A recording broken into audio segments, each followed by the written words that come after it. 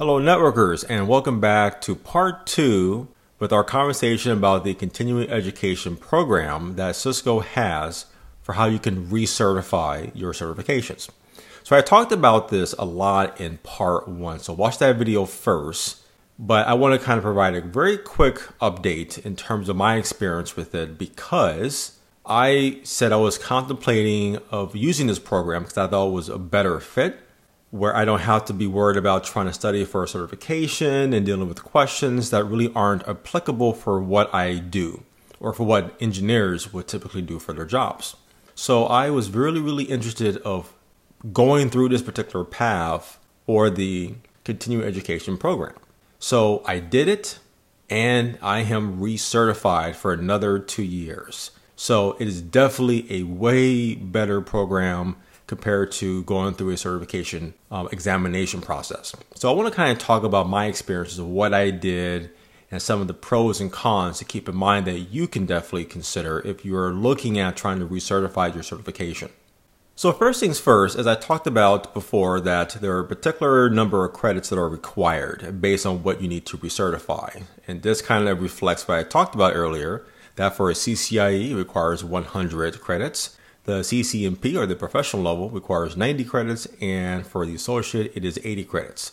So basically what Cisco has done, that if you get recertified with a higher certification, everything lower will also be recertified.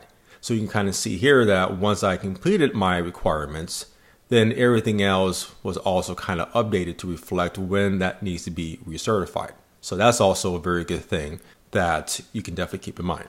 Okay, so what did I actually do? So I was looking at a couple of particular classes to get the 100 credits that I needed. But I found a very different path. Just because I'm experimenting with this and trying to figure out how this works. I know that I need 100 credits. So one of the particular things here that on this page that I can go ahead and I can kind of browse through the particular library to see what kind of credits I can actually consider. And if you go up here, as I talked about, there's something called the item catalog. And then here again, you can see all the particular courses that we can take. We see the item type, the number of credits. We can view details for all of that. But I kind of cared about digital learning. I did not want to go to some instructor-led training. For one, it's very expensive. That's what I noticed. And it will take more time. I wanted to do it on my terms. So digital learning was something I was really focused on. So what I did up here was I simply went up to kind of like select category, and I was looking at some of these options here. And one of them is the Cisco Learning Services. So I went ahead and kind of checked that out. I selected that, did a search, and this reflected all the particular training I can consider. Now, I browsed through each of these to kind of figure out what is a good fit, what can I really take advantage of learning something new. And on one of the pages, I believe it was page number 4, there were a lot of particular things about software-defined access, SD access, which is basically SDN in a LAN campus environment. So I said, this is fantastic though. So let me just learn more about that and see if it's a good fit for me to kind of explore further as a network engineer. So I determined though, like one of the particular links here, I can go to view details, but I see that for this one, which is, what's this one called? Planning and Deploying SD Access Fundamentals for Customers 1.0, that it has 12 credits. So you go to view details, and I'll go to a different page, and you can go ahead and do view details again, and that will redirect you to the Cisco Learning Library, which you see something like this. And then from there, you can simply go ahead and launch the course, and it is a video-based course with a particular outline that you can go through.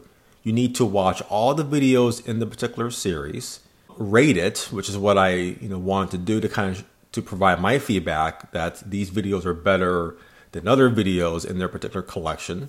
I like to give that kind of feedback. And once that was completed, I was able to download a certificate file, a PDF certificate file that I can then submit through the continuing education program page under submit items.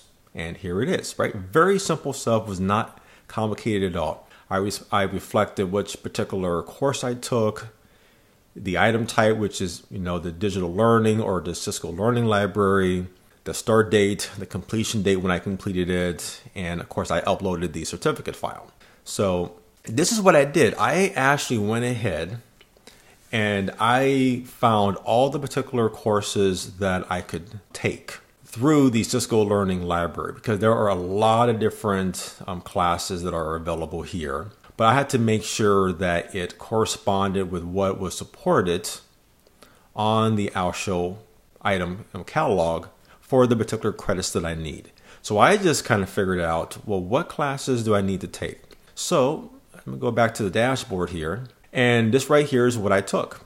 These are all the particular classes that I took part of the Cisco Learning Center that equal to 100 credits. So I spent like a whole week just pretty much doing like a cram session of watching these videos, kind of taking notes, kind of getting as much information that I can and learning from it. And I got my certificates, I submitted them. So I had obtained, if you do the math here, all 100 credits. Therefore, once I got everything that I needed, then I waited like another month or so, because I was busy with other things here. But once I have earned all 100 credits, this will of course change. And then from there, I went ahead and submitted the application, selected all of these as part of my 100 credits because I could have other courses on here, but these are the ones that I took. And then once that completed, I went ahead and had to pay, which I talked about earlier. I had to pay the submission or the application fee to recertify, which is $300. And from there, ta-da, I got an email saying that congratulations, you have been recertified until January 2021. And that means that this is the official date that when I reach this particular date, I will be a 20-year CCIE. And that is everything that I want to provide for part 2 for this video. And so very quickly, some pros and cons. So the big pro is it is very easy and convenient. Number 2, I do not have to worry about trying to study for a recertification exam and learning about ISIS and other technologies that I don't deal with my customers or projects today. So this is definitely more convenient and is a better value add for network engineers that have been doing this for such a long time, or even starting out. So like once you get your CCNA, use this and get your 80 credits and you're good to go. I think that's a better fit than the actual exams. So that's the big pro that I see.